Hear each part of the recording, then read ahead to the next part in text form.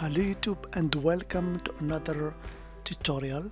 So today I'm going to show you how you can create or make the smallest and simplest computer virus in the world. So are you ready? Let's get started.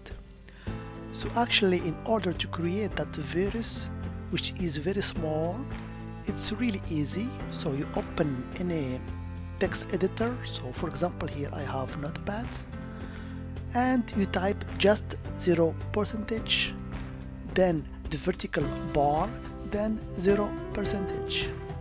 Then you can rename your file like virus, and with extension .bat, which is actually a batch file.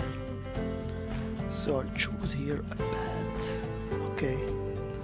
So now, as you can see in my desktop, I create that virus. So when I run that virus, it will create two processes, and each process will create two processes, and so on. So it will generate itself till it will consume all your CPU and memory resources, and finally your computer will crash. So I'm not going to execute that virus here because it will crash my PC and I will not be able to show you this tutorial here. So it's considered the smallest and simplest computer virus. So this is just a bat file, so you can execute it in Windows. But there is also C++ version, so you can take a look at it. It's very simple.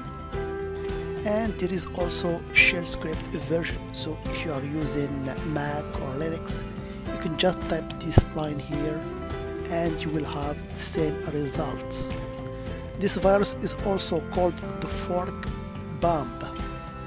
So that was just a little trick that you can impress your friends, because it's really small and it can actually crash your computer. So as always, I hope it has been informative for you, and I want to thank you for viewing. Bye bye.